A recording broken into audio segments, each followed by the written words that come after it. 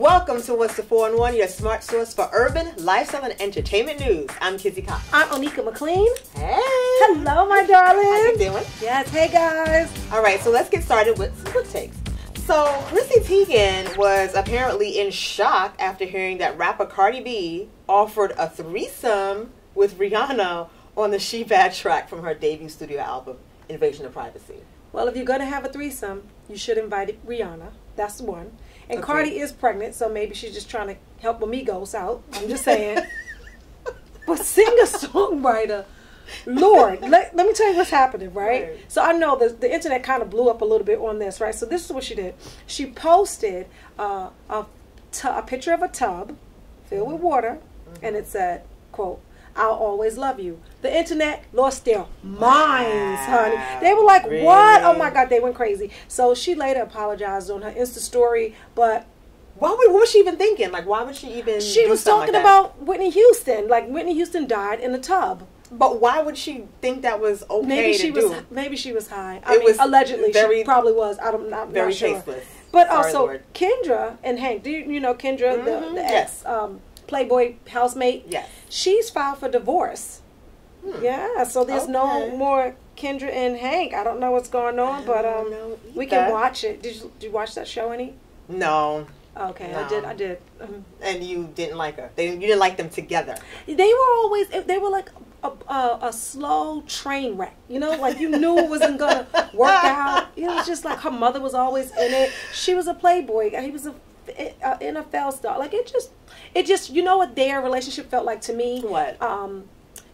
Don't be tardy for the party. The housewife. Yeah. What was her name? I forgot her name, but yeah, I know who you're talking about. The White Housewife. The White Housewife. She's so racist, guys. But she's the only white Atlanta housewife. It's the truth. Her name's Kim Devoziak or something like that. Yeah. You know I'm Kim. Koziak. Koziak. See? Oh, Who's right. racist now? I remember her name. Kim Koziak, yes. Yeah. Okay. So, on to the next story, this shocked me. Rapper Fabolous, you know him? Like, Fabolous. yes, Fabo, was recently charged with aggravated assault against his baby's mother and longtime partner, Emily Bustamante. And she actually accused the rapper of hitting her so hard 7 times that he knocked out 2 of her front teeth and attacked her father, came after her father with a knife. So I'm like, what? Fabolous, really? Wow. Wow. That makes me think that. But why didn't not the she? first time. He hit her 7 times. She couldn't run the first time. Like, okay, Onika, no, Okay. no. 7 times is a lot of times. That's a lot, and he really. He's in jail now, right? No, No, he's not in jail. no. Okay. No, he's Domestic not in jail, violence is and- a serious thing. Like, come on, Fabo, you know not to hit. You know.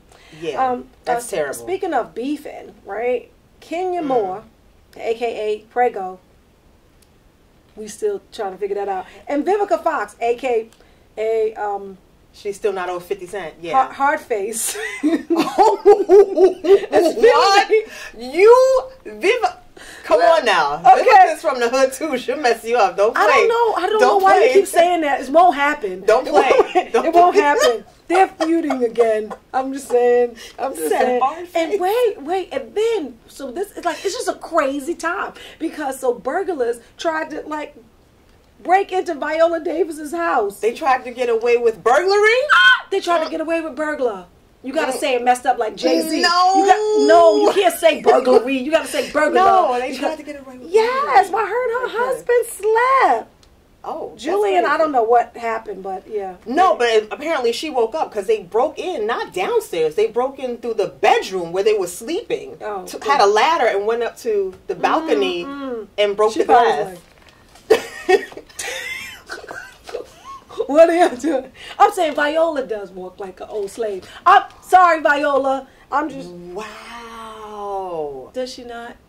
I love you, Viola. That's I all I love got her to say. too. I love That's her too, all I but got to say. She I got don't like know a slew foot. I don't know have what a happened slew here. I don't know what Okay. happened here. I don't know what's going on. But yeah. Blue Ivy. So yes.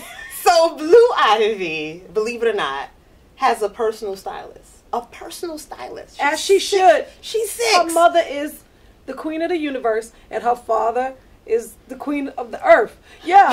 No, wait.